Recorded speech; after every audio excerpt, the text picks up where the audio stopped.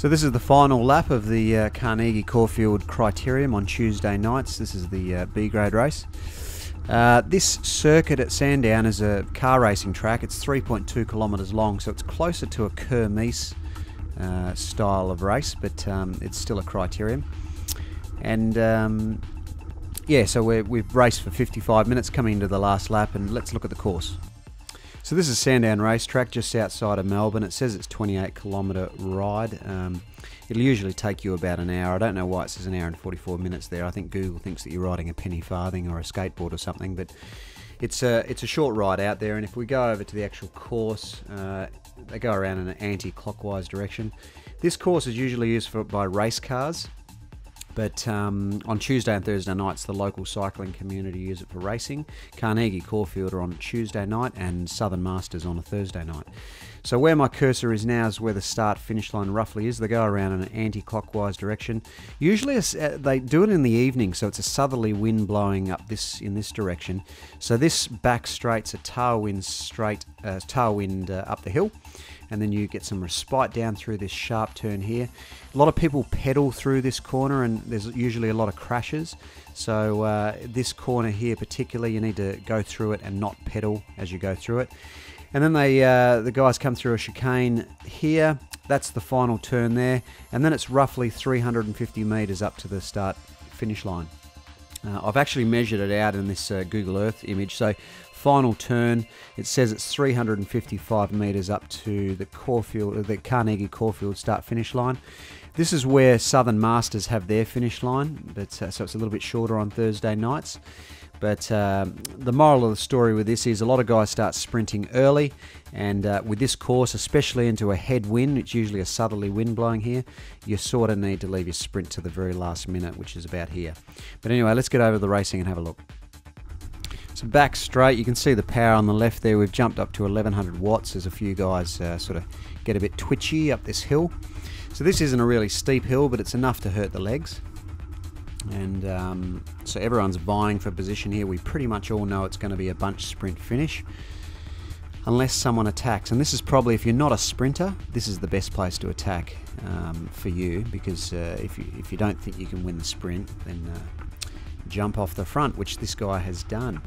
So I've made a little bit of an error here in that I've jumped on the second guy's wheel, and I'm right at the very front of the bunch, which is not good, because when this guy sits up eventually, I'm sort of left on the front into a headwind up the home straight, and as a sprinter you don't want that. So I've pulled out to the right. I want to let a few guys through and see if I can edge my way back into the bunch. There's Matt Newton from Phoenix Racing Team, so he's a very good sprinter in the or rider in the B grade bunch. And this is that notorious corner I was talking about. Guys pedal through this corner. You can see this guy went down, and this has happened a couple of times. You can see his inside pedal touches the ground, back wheel lifts off, and down he goes. And then he's also not wearing gloves. So there's two lessons. Always wear gloves in races, and don't pedal through really sharp turns. He was all right in the end. He just took a bit of skin off his hands and his legs, but you know, crashes happen to everyone in bike racing, so it's just a part of the sport. So we've coming into that little chicane I was talking about earlier. I'm on Matt's wheel. I know he's a fast sprinter, so it's a good wheel to be sitting on. It's a pretty good position. I mean, you know, 3rd, 4th, 5th, 6th through to 8th on this course is a good place to be, unless it's a tailwind sprint. You want to be closer to the front if this was a tailwind, but tonight it was a bit of a headwind. So we're really revving it up here. You can see my wattage on the left is jumping up, and the one mistake I made here is there's Gatesy. I've got his name as Al Gates, so he ended up winning it, but my wheel's on the left of Matt's, and I had to stop pedaling and then jump again to go to his right. And you can see that was the finish line there, so it's a bit of a blanket finish, 1st, 2nd through to 4th. Gatesy on the inside there in the white got it, and God knows where the rest of us came.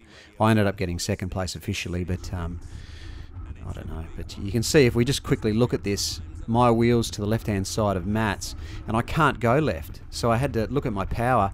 I had to stop pedaling virtually, get out around Matt, and then kick again back up to, I think I got up to 1200 watts. But You know, it was probably a bit late in the end to get Gatesy, and but you know, good race, really good race, and lessons learned. And you know, I could have sort of, the lesson I learned there is I could have hung off him a little bit, but anyway, next time. And you see, we're all having fun. No one knows who got what, so we're just exchanging a bit of banter about that. But look, I hope you enjoyed the video. If you like these videos, give it a thumbs up on YouTube, and share it with your friends, and we'll just keep doing these videos.